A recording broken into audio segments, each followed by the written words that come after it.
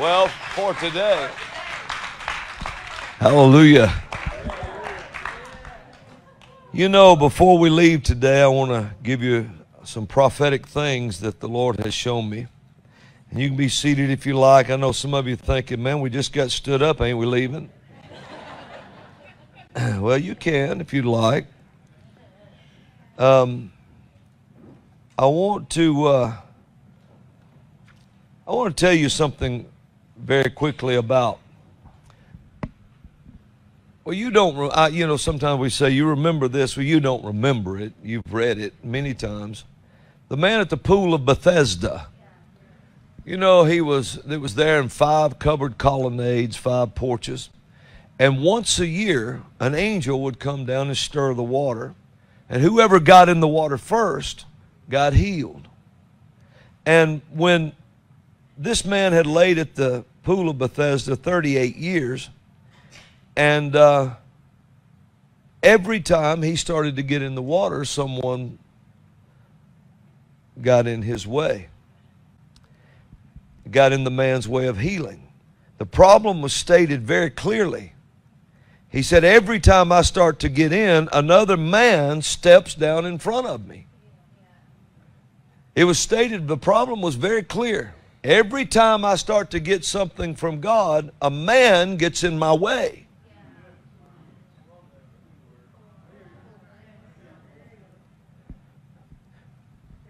Whenever God's going to do something with people, it's always a man that gets in the way.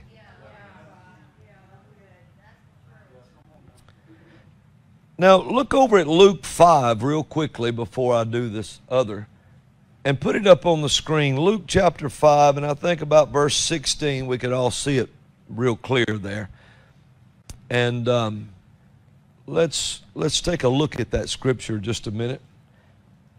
I could read it out of my Bible, but I'd like for you to see it. Let me be sure. This is where I want to be here. Amen. Let me just look here now. Hang on. Hangeth thou on. Okay. And he withdrew himself into the wilderness and prayed.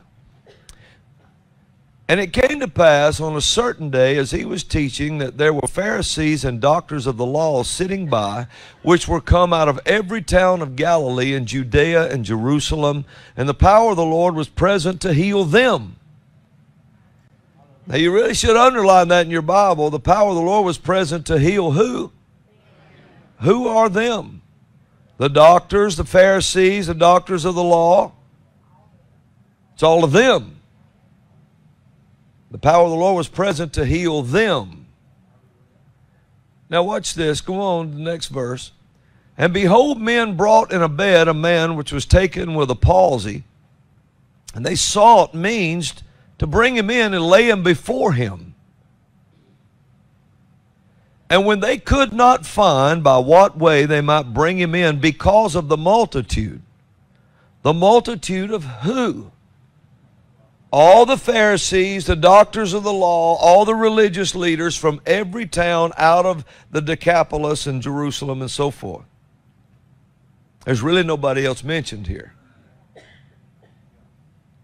So the man could not get in to get before Jesus, mainly because of all these religious leaders had clogged up every door, every window, every place that a man could possibly get in.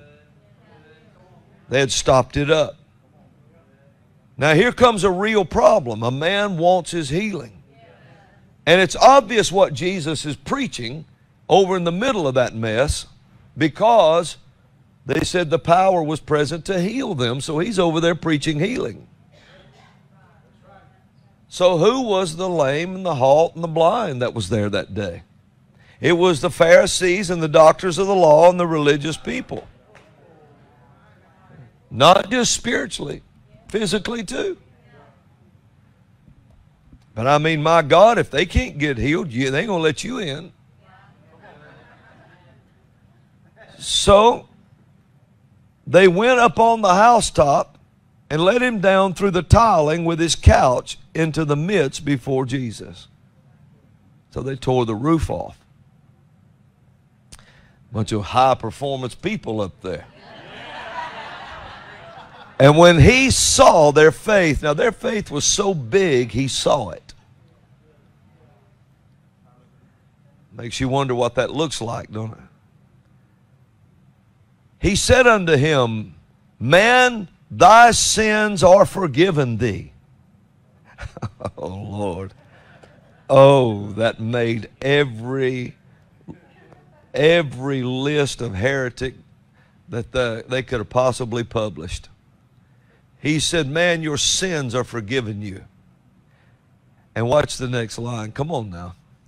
And the scribes and the Pharisees began to reason, because that's who clogged up the doors and windows, saying, see, he's unreasonable, they're in reason. Who is this which speaketh blasphemies? Who can forgive sins but God alone? But when Jesus perceived their thoughts, they didn't say it, they thought it. And he answering said unto them, how come you reason in your heart? Now he's going to tell them what they were thinking.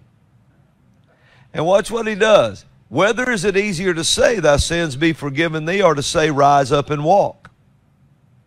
Well, what is easier to say? What he's saying is it's the same power that's doing both. Next line, watch now. But that ye may know that the Son of Man, that just infuriated them, because he's calling himself the Messiah out of the book of Daniel. But that you may know that the Son of Man hath power on earth to forgive sins, he said unto the sick of the palsy, I say unto thee, arise, take up thy couch, and go into thine house. Next line. And immediately he rose up before them, and took up that whereon he lay, and departed to his own house, glorifying God. Now we'll stop right there before I get into this other thing. Remember at the pool of Bethesda, what was the problem? Men. Every time he started to move, a man got in his way.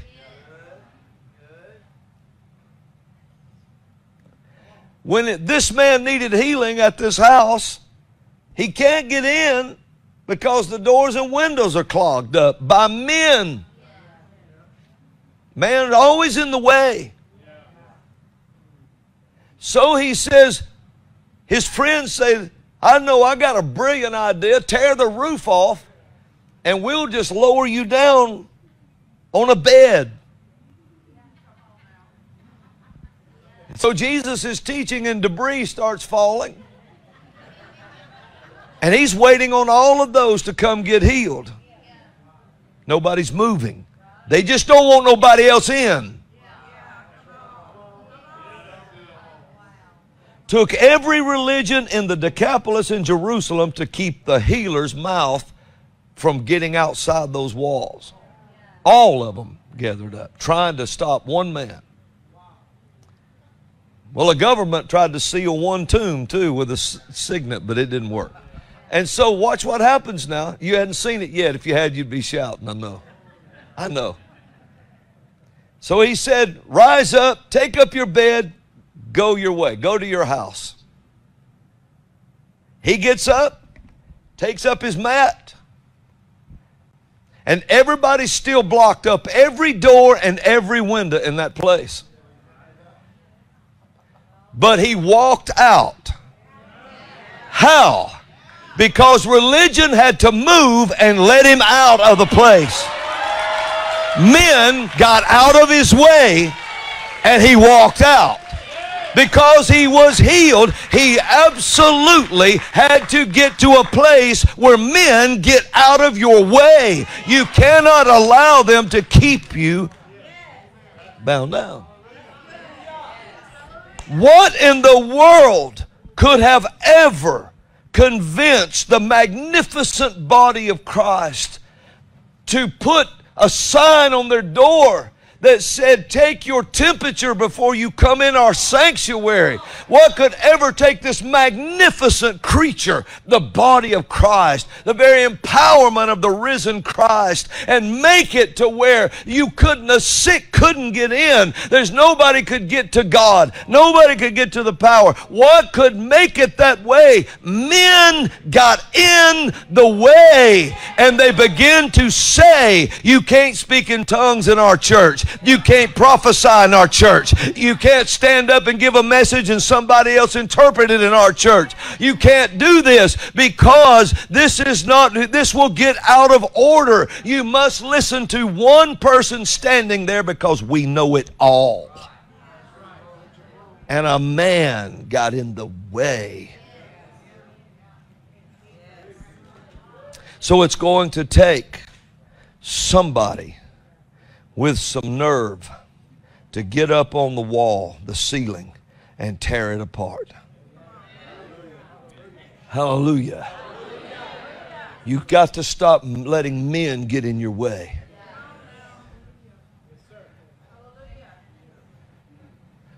Women are always seem to be the first ones that run to see what God is doing. And a lot of not all of them, but a lot of their husbands sit around with their t-shirt on and watching the ball game and refuse to move. And so the little wife ends up staying home and just dropping her head. All because couch potato won't move. You ladies, when the Lord moves on you, like the one woman we knew of, she was called to preach. She laid down on a couch because her denomination said she couldn't. The pastor said she couldn't. They all came over to her and told her, said, this will pass, just ignore it. It'll finally go away because the women can't preach. And she laid there sick. She laid sick. I don't know if she ran a fever or what. She laid there sick for days over this. And she never preached because a man got in her way.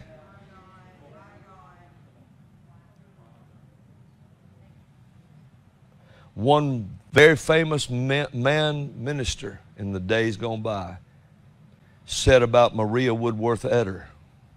Mother Etter was amazing. She'd go into a trance on stage. And she'd stay there. She'd stop in mid-sentence and just go into her trance. And after, I think they said one time, days, she never moved. And after days, a crowd of thousands gathered and she picked up in mid-sentence and started talking again. And one very famous minister sent word to her and said, you know you can't preach. Women can't preach. She said, I'll quit being jealous and get up and come on.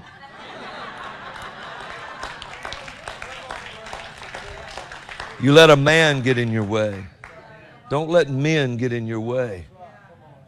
Men, you do what God's called you to do. Don't let any job, don't let anybody, don't let anything get in your way.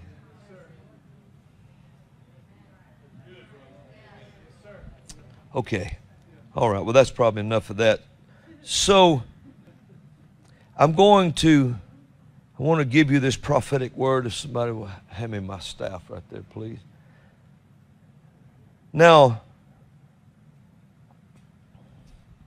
thank you.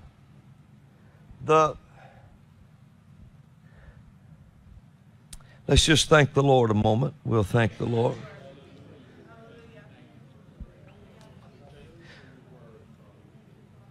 Yeah, if I could get you to help me. Yes, that's it. That's it. That's a good word. Honor the Father. Honor Him.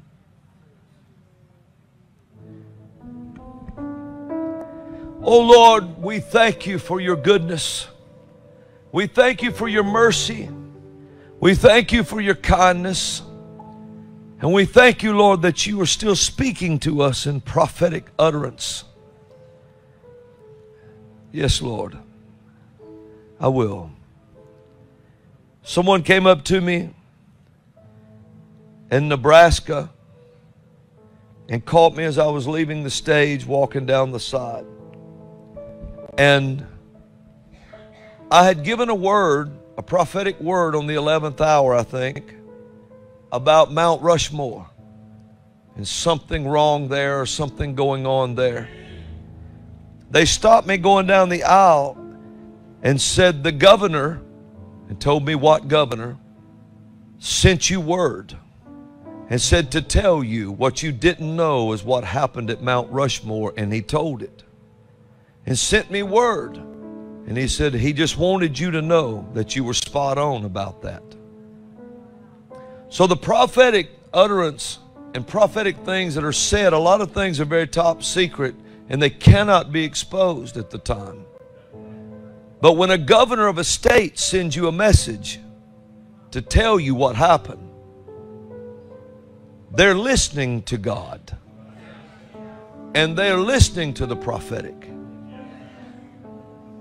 But don't be so quick to dismiss wild things you hear, especially if you know they're real prophets.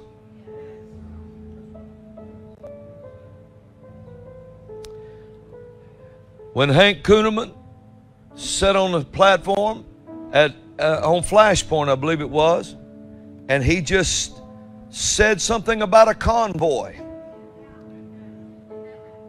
and it just came up out of his spirit. And now look what happened. When Timothy Dixon said it'll rain fish, and it did.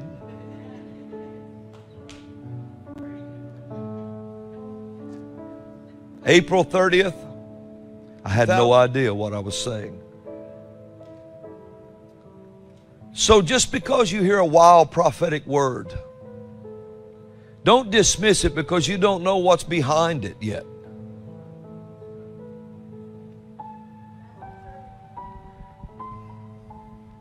Just because men name somebody the president don't mean he is. You remember that.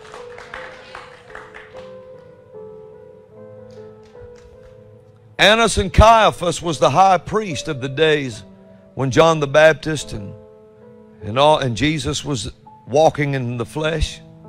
They were the high priest. They were political high priests that was split down the middle, and they had to elect two of them because they divided the people if both of them didn't become the high priest. What kind of foolishness was that? And yet John the Baptist was the real legitimate Old Testament high priest. He was the last one.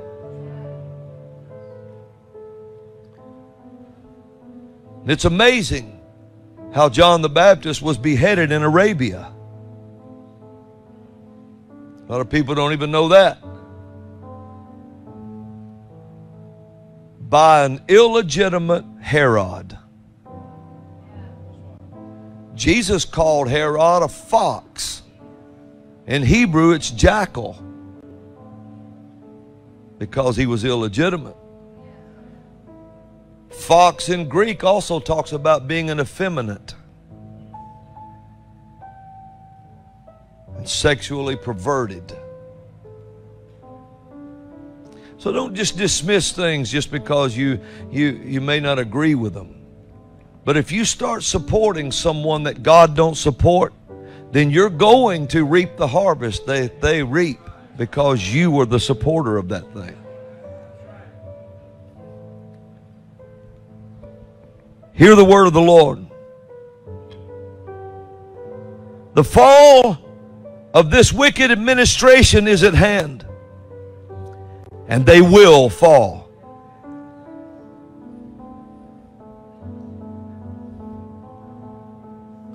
They shall not have. They shall not have this forever. This will end. We are in the time of the big lie. A lying spirit has gone forth to be a lying spirit in the mouths of the advisors of different kings and leaders, making them think that they can win this unscathed. But remember, an archer drew a bow at a venture and smote the wicked king between the joints of the harness. Remember, when you start lying, fraudulent everything, fraudulent illness, to kill with a lie, willing to kill in the Ukraine to bring about a new world order. When lies have reached this level, then a lying spirit is in their ranks.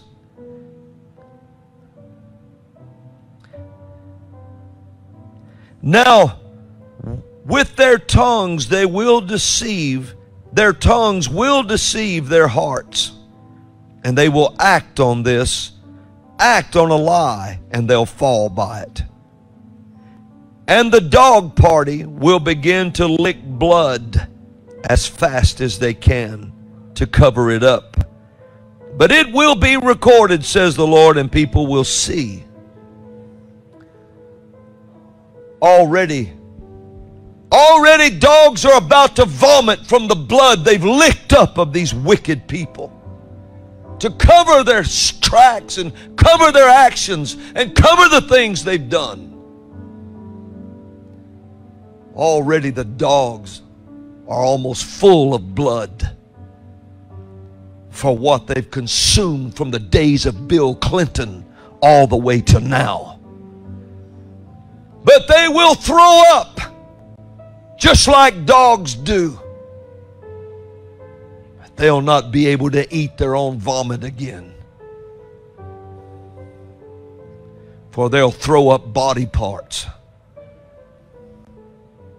And men will see them, and men will throw up. Hear the word of the Lord. The time of the big lie is upon you. For what you see is a lie.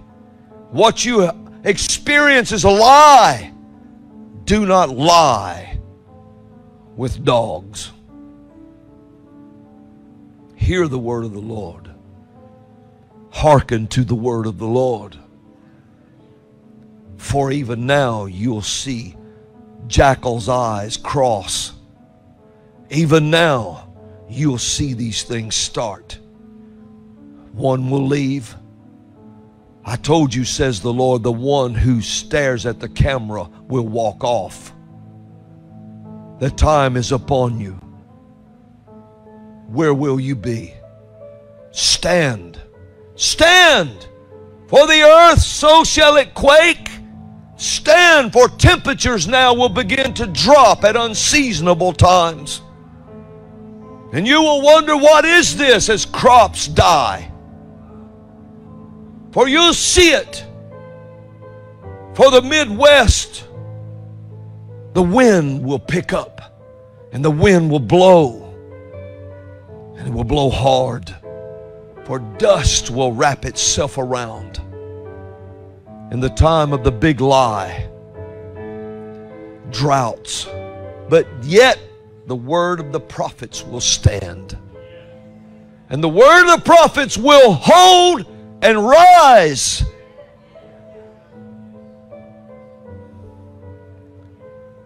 Hearken and behold, it has begun. Did you think it would not come? Did you think that it would not come? For you held an event that was called the return. Did you not believe that you had returned? You stood and said, if we do this and return to our God, He will come back and heal our land. Did you not believe my part of it would happen, says the Lord? Why should you speak on a return and yet back up on the result?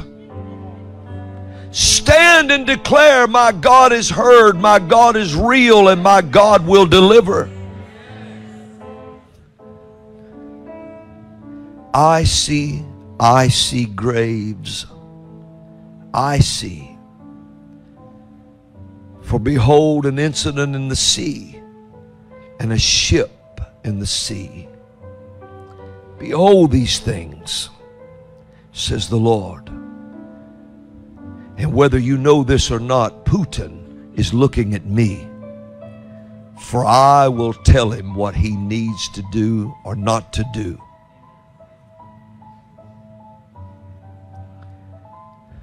What are you seeing?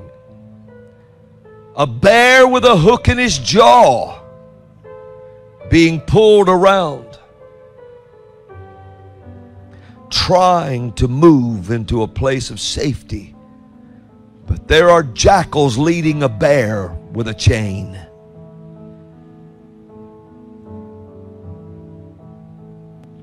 Could it be? Yes.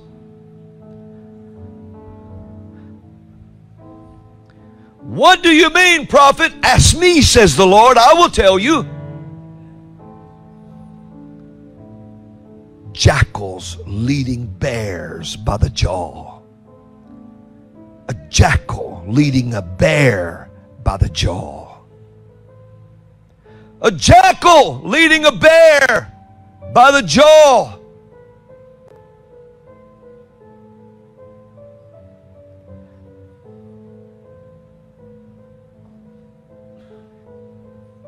This is what's going on, says the Lord.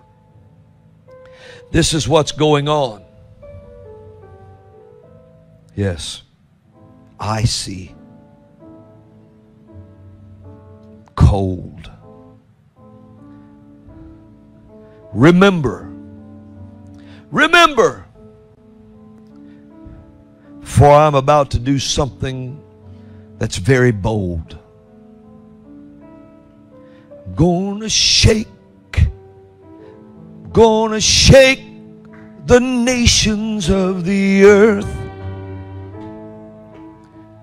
I'm gonna shake the nations of the earth. I'm gonna shake the nations of the earth. I'm gonna shake the nations of the earth. Listen to them shake. Feel the tremble. Feel the burn of the nations. G7.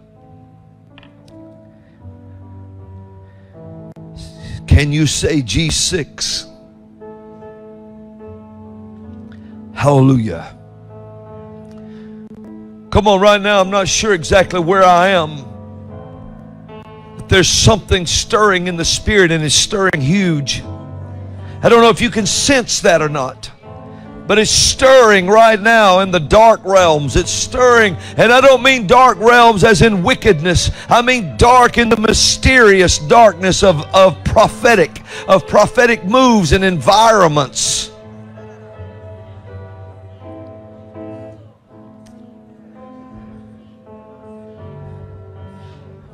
There is a government official listening to me right now. You hear my voice right now, and you know you're listening to me right now, and you know who you are. The Lord says you better leave that prophet alone.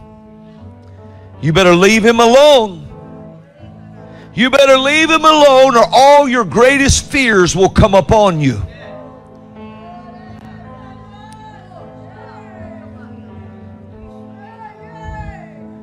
Come on and lift up your voice in other tongues and pray. Come on and just begin to lift up your voice and pray. Come on. Come on. Come on.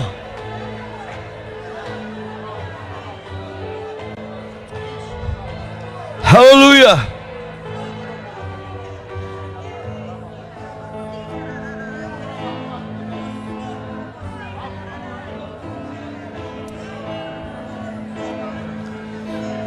I heard the Lord say these things.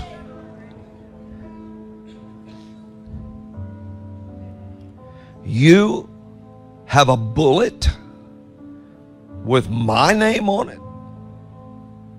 The Lord said, can you say Ananias and Sapphira? For the Lord says you need to search these two people out and understand the message I just gave you. We are moving now into dangerous times. Not dangerous times for the church. Dangerous times like Ananias and Sapphira. I'm going to tell you this, and then I don't know if I can say anything else. There's a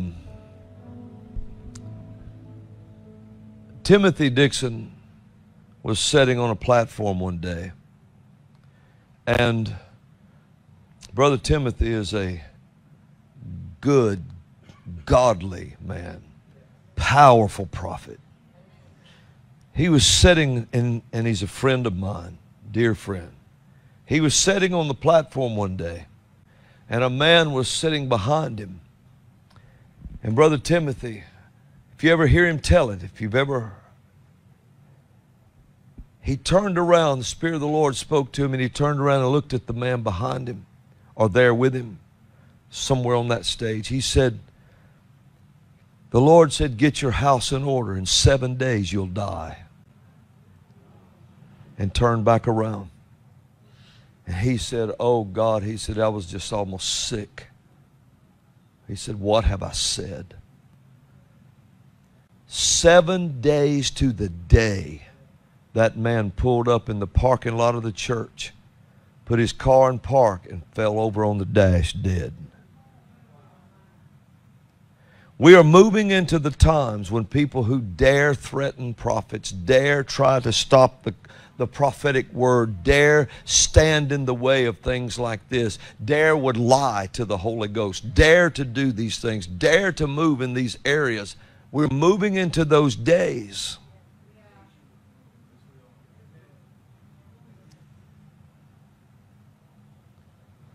So I saw someone in the government watching. I saw them watching me. And then I saw someone who had contemplating a bullet.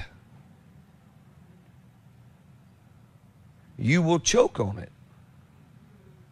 You will never fire that. It's not me I'm concerned for. You should bury the bullet because it's a seed for you. And so we're moving into these dangerous times. But the level of the church is coming to a place like Peter and John at the gate called Beautiful. When they came to the lame man and said, silver and gold have I none. What that's talking about is there's not enough silver and gold in the world to buy your legs. That's what he's talking about. He said that money can't fix this. He said, but such as I have, give I thee. He said, in the name of Jesus Christ of Nazareth, rise up and walk, and took him by his right hand and pulled him up on his feet. Stop right here just a moment and tell me one thing. What prayer did he pray? What prayer did Peter speak? Tell me a prayer he prayed at the gate called Beautiful. There wasn't one prayer that was prayed. He said, I have something. I have something. I'm conscious of what I have, and I'm going to give it to you. And right there, when he made hand contact with that man, he gave him what he had, and it bought his legs.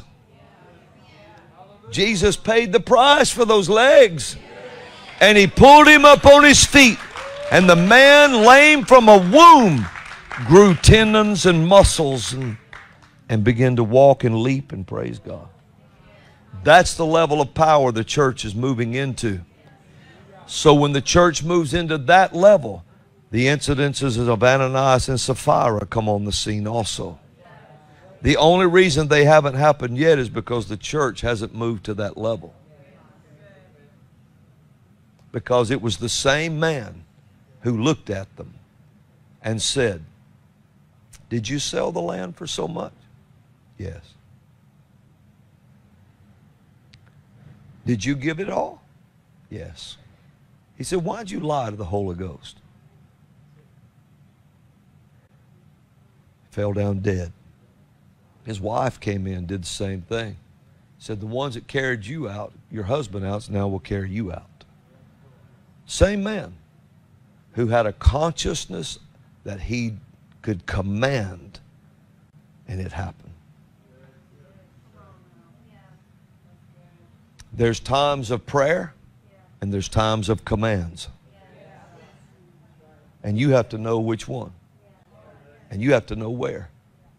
When do you command? When do you pray? So remember the prophetic words today. I never prophesy with malice in my heart. Never. If I think I do, I won't say anything. I'll just wait or let God give it to someone who can. But the prophetic word is true. And you'll see. You will see. Yes. Sister, I just caught a glimpse of you in the spirit. Would you stand up right there? No, right behind you. Yes, yes, you. Would you stand up, please? Those lights are kind of in my eyes right here. Spirit of the Lord has something to say to you. The Lord says these things. It says, though men have made your mind skeptical over the years at times, the Lord said, I saw your heart and look at you, dear. For you're very special to the Lord. And He longs to bring you into a future that right now you can't even hear. But you're going to step into it smiling at first and then laughing while you start to run. So the Lord says, go ahead and just throw up your hands, give it all to me. And He said, I'm going to show you how to run. Nobody will ever trip you up again or hold you back. And they will never cause you the pain you suffered or the lack. For the Lord has had His eye on you. And He put you in my eyes as I walk by that light. Because the Lord said He wanted you to know that He's already won your fight. Hallelujah. Hallelujah. Give the Lord a praise. Give Him honor and glory. Do His name. Amen. See, just like that, the Lord had a word for someone, and that's a word that He wants to bring to pass. Lord, bless the people today.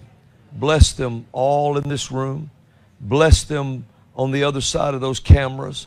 Lord God, bless them around the world, those that have a heart for You and have set their minds to understand and their hearts to seek You. Bless them, Lord God, with healing in their bodies, miracles in their families, finances in their bank accounts, and legal matters settled instantly. And I give You praise for it. And Lord, show them that You are God. And Lord, let those who have decided to be Ananias and Sapphira repent today, that these things may not come, Lord, on them. And Lord, those who are like Simon the sorcerer, who thinks the power of the Holy Ghost can be bought, tell them, Lord, that they may repent, lest they be lost. And I give You praise and honor and glory for it. Now I cancel every assignment of the devil, every assignment of the occult that's against our partners, that's against the partners of this ministry. I call them null and void and cancel them now in the name of Jesus. And I give You praise for it, Lord, in Jesus' name. Amen.